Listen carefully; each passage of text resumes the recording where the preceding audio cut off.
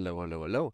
And today I will just quickly go over how you can use curves to animate either objects or other curves to make just some parts of animations easier. For example, if you want an object to follow a specific path, or you want an object to have like a smooth path, for example, you have vines that you need to animate, or you want an object to wrap around something, you can of course hand animate that with an armature and then just try to eyeball it there so that all keyframes look similar and it doesn't look weird.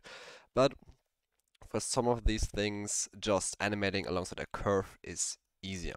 Okay, well, what do we need for it? We need an object that we want to animate around that curve. For me, I'm going to be using this beautiful part of a tree that I just stole from the internal Blender um, tree generator. Let me quickly also turn on for you the screencast keys.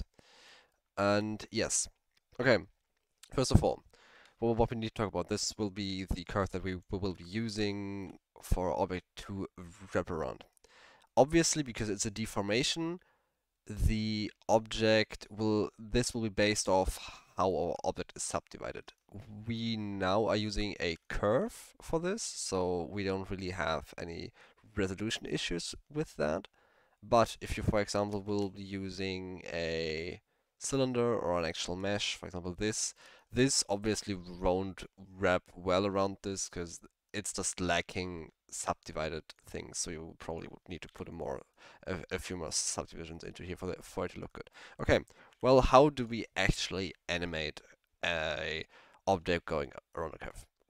For first, we're gonna need a modifier, and this will be a curve modifier. So just we'll put a curve modifier, and we'll also just convert this to a mesh so that you have all modifiers here, and I'm not gonna confuse you with anything. So I'm just gonna put here a curve modifier. So I'm gonna just quickly close the edge here so it doesn't look weird. And yeah. Okay, now we need the deformation axis. In most cases, this will be the x-axis. There are very few cases where you don't need x here. There are some cases where you may use z, but usually it's either x or y.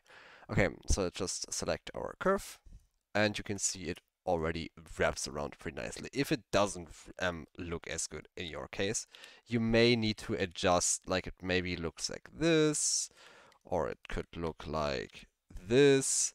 Then you would need to rearrange your object so that it fits the start point of the curve. Basically because this curve is now trying to put the geometry around it, and if your geometry is somewhere else entirely, for example, I can just quickly show that. For example, if we put this over here and then we would select this, you can see it looks kind of weird, right?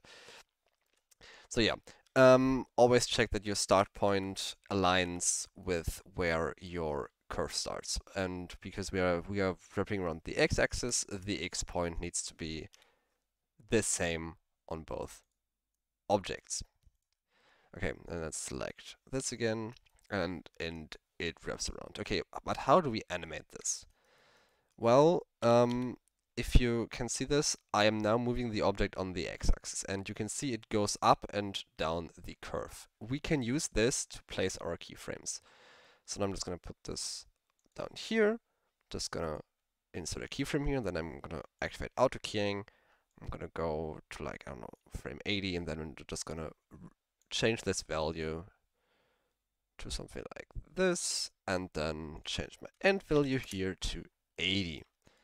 Okay, so we can go in our camera, and now our object follows this path beautifully.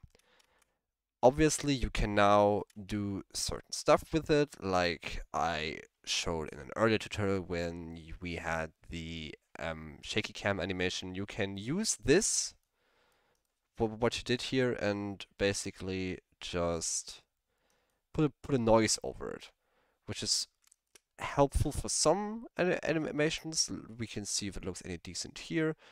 For us, it would be the X animation that is changing. I don't want the dope sheet. I want the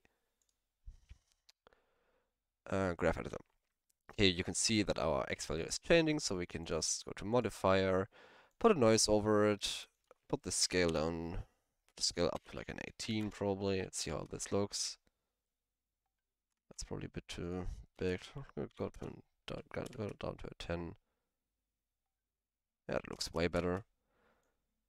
And yeah, and now you have a pretty cool animation which is based on your curve. The upside of this is if you changed your curve, the animation will also change in respondence to that. So you are basically whatever you do with this curve, the animation will follow.